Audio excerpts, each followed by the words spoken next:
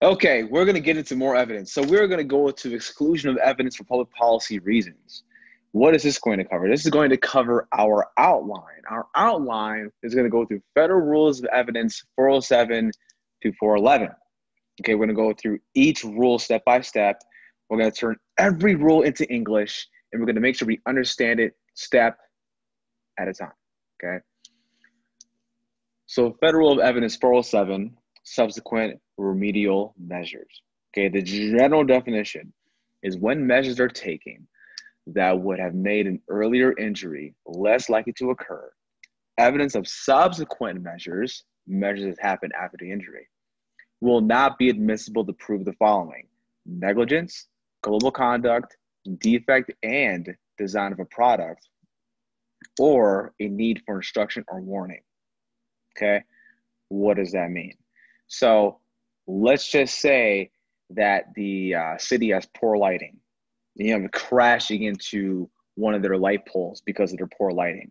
And then after that injury, once you sue them for negligence, let's say, because it is negligent for them to have poor lighting when you're driving in their streets, right? You sue for negligence, and let's say you notice that 3 weeks later, they are fixing the light pole and the lighting in that area is better. You cannot use that subsequent measure, that act that they have made after the accident, after the injury, after the suit is in process, as evidence against the city. That's what this rule is saying. Okay, and there's an exception. The court may use that evidence, the subsequent measure, for other reasons, for a different purpose other than proving liability, such as proving ownership, control, or the feasibility of precautionary measures.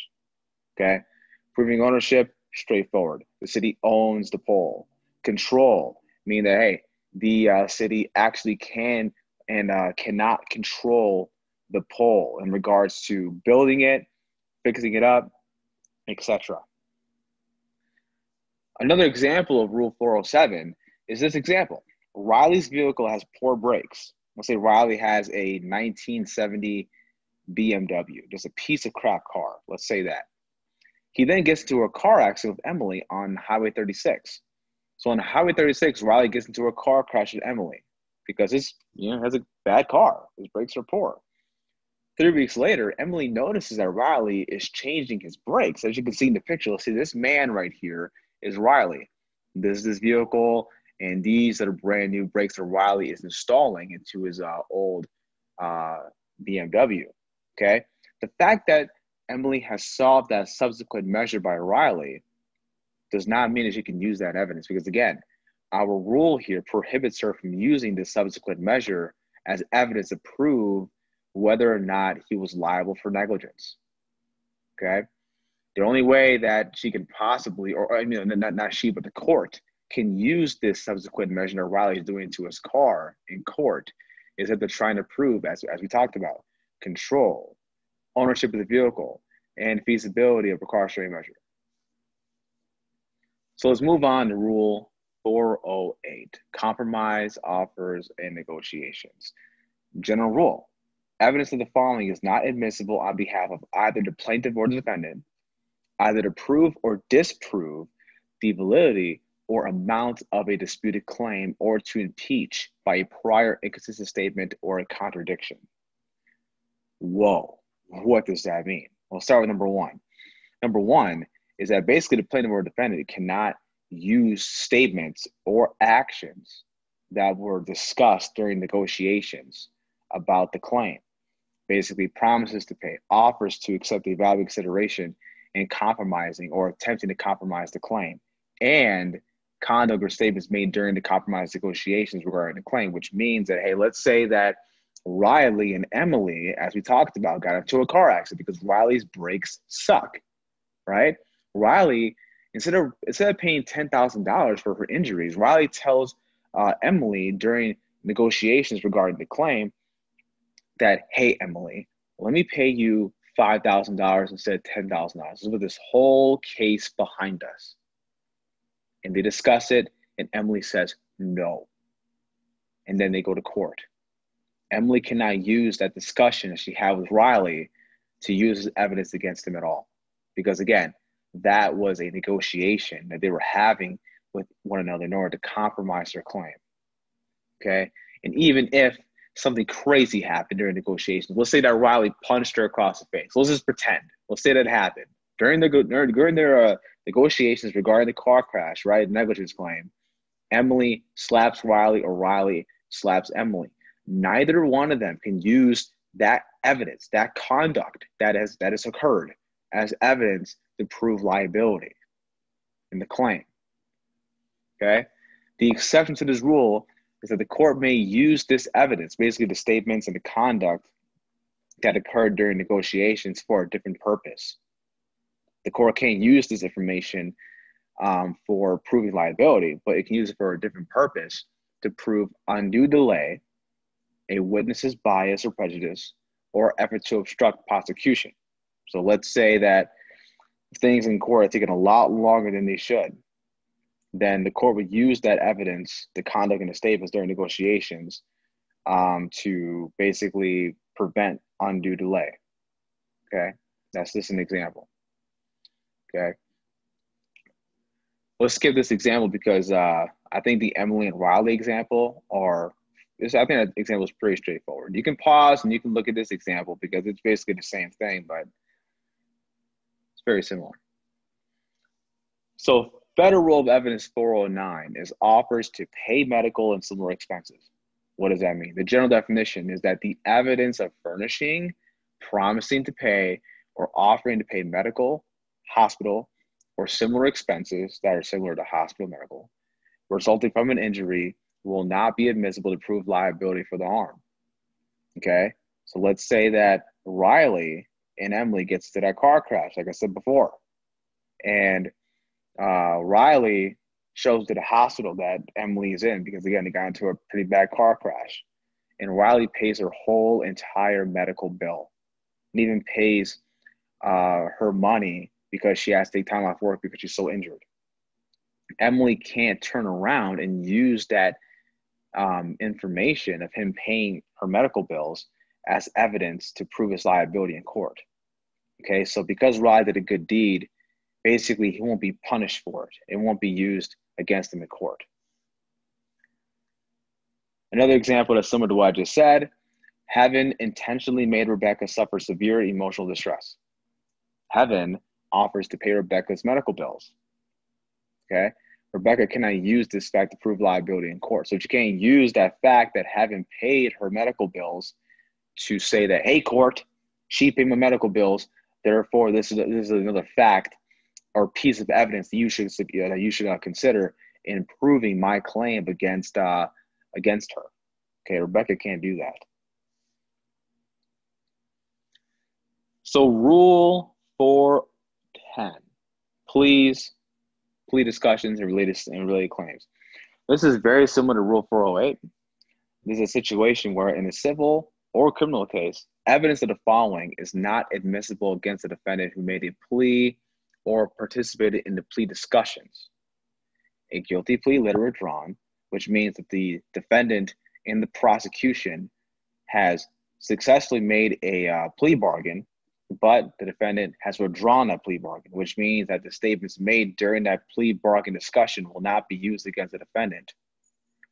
Number two, a no contest plea. Number three, a statement made during a plea or plea discussions with the prosecutor that did not result in a guilty plea or later withdrawn guilty plea. Like I just said earlier, basically the prosecutor can't use statements that he or she made with the defendant when they were discussing a guilty plea that was withdrawn because the defendant wants to take it up to trial, let's say. An exception to this rule is statements admitted by, statements will be admitted by the defendant if the defendant lies under oath, on the record, and with counsel present. Example, let's say the defendant is wanting to be a witness to what happened. He takes the stand. He takes an oath. He's on the record. Counsel is there. His lawyer is there. The prosecutor is there. The jury and the judge are there. And the defendant lies under oath. That is a situation where the defendant's statements will be used against him. Simple as that. An example of Rule 410 is Israel, the defendant, robs a bank and he's charged with robbery. Israel and his attorney have a plea discussion with the prosecutor and gets a plea deal for larceny. So instead of Israel getting robbery, him and his attorney have a plea discussion with the prosecutor to get larceny. That is the plea agreement. Okay. Israel later withdraws the plea because his attorney here, as you can see in the picture, is whispering in his ear saying, you want to know what? I think we can beat this case. Let's take it to trial. Okay. Then, as you can see in the example, Israel later withdraws the plea. The prosecutor cannot use Israel's statements made during the plea discussion against him in court because he withdrew the plea. Lastly, Federal Rule of Evidence 411, liability insurance. This is probably the easiest rule in my opinion. Evidence that a person was or was not insured against liability is not admissible to prove whether the person acted negligently or otherwise wrongfully. So that means that, again, let's use Emily and Riley. Emily and Riley get into a car accident, and Riley did not have liability insurance. He didn't have insurance on his car at all. Okay. Emily cannot use that as evidence to prove that he acted negligently or wrongfully when he hit her, right? So that is a situation where Emily's out of luck. She can't use the fact that he did not have insurance against him to prove that he was liable for negligence or acted otherwise wrongfully. The exception to this rule is that the court may admit this evidence for a different purpose, not to prove liability, but for a totally different purpose in order to prove a witness's bias or prejudice, control, agency, or ownership. Okay, so let's say that Riley did in fact have liability insurance. Let's say he did during the car crash. The court can use that liability insurance as evidence to say, okay, Riley, look, you own this car. Your name is clearly on the insurance. We see that the insurance not only has your name, but the kind of car you drive, and that car you drove is on the insurance. You own this car. That is how the court can use Riley's insurance for a different purpose that is not proving an element of negligence. One more example of Rule 411 is that Mohammed, the manager of Pizza Hut, tells Kaylin, the pizza boy employee, to deliver pizzas. Okay? Mohammed, manager, telling Kaylin, the employee, to go deliver pizzas. Happens all the time, every day. Kaylin uses his own truck, not Mohammed's car, but Kaylin uses his own truck that is not insured. And then Kaylin crashes his car into James. James then sues Mohammed for negligence. The evidence will be included in this situation because Muhammad was negligent in allowing his employee who's on duty to deliver pizzas by using his own vehicle that's not even insured. So that'll be a situation where the evidence will be included. Because again, Muhammad wasn't the one driving the car, Kaylin was. So the evidence of Kaylin being uninsured will be admitted.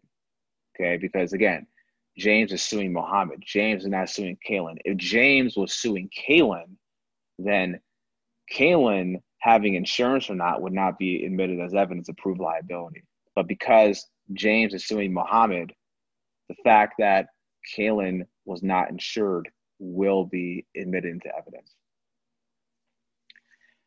Therefore, know the rules cold. Know the rules cold and understand why they exist in order to memorize them.